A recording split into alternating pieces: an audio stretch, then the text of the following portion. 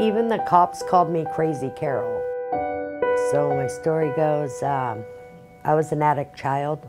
I grew up in a drug home that was pretty, there was no connection of any kind in a positive manner. We were basically raised on and taught how to be a criminal. Carol Hinahossa's life has been far from easy. I'm just gonna put it out there, like I was pimped out as a baby by my mother, and it really changes your mind and your soul. So my life just pretty much spiraled. Addicted and homeless, Carol fought for her life on the streets of Portland. So I just stayed in my tent on the streets and did the best I knew to survive.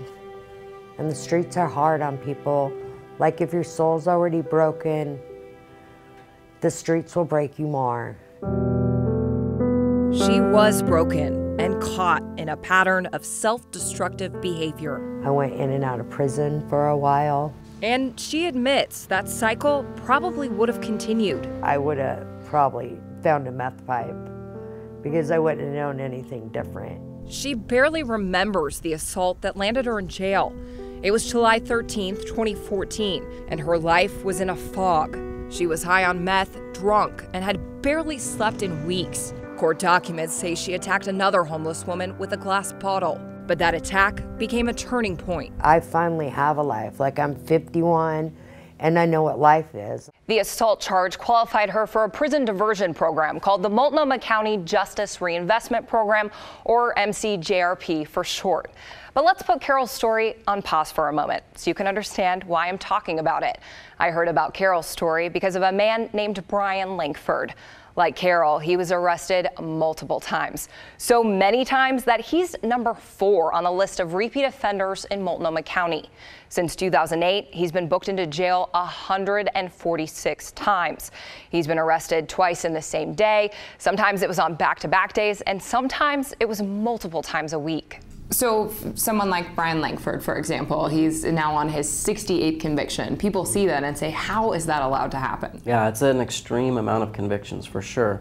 But when you really kind of go through his history and look at it, a lot of it is actually very minor stuff. Multnomah County Senior Deputy District Attorney Nathan Vasquez supervises the Neighborhood and Strategic Prosecution Unit. His office works to find solutions for people who are chronic offenders. These are low-level misdemeanors, but it doesn't feel that way to the people who are continually victimized. Absolutely. Sometimes these have absolutely real-life impacts on people, and that can never be forgotten. And in my case, seeing a situation where I have the 4th highest repeat crime offender of all Multnomah County for bookings not being checked, I have a hard time with that. When you ask Tiffany Hammer about Brian Langford, you can feel her anxiety as she flashes back through that day. So much so that she asked me to retell it instead.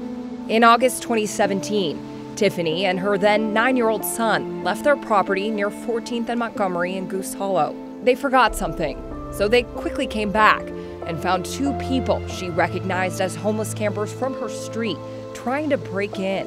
One left, but the other, Brian Langford, stayed, swinging a tree branch and yelling at Tiffany and her son. They ran back to their car for safety, where they felt trapped until police showed up. That was the hardest part for me, is the fact that my little boy was so scared and unable to understand why someone would want to harm us on our property and not leave us after many attempts. It took a while, but in October, Langford was finally sentenced to 36 months of formal probation through the Multnomah County Justice Reinvestment Program.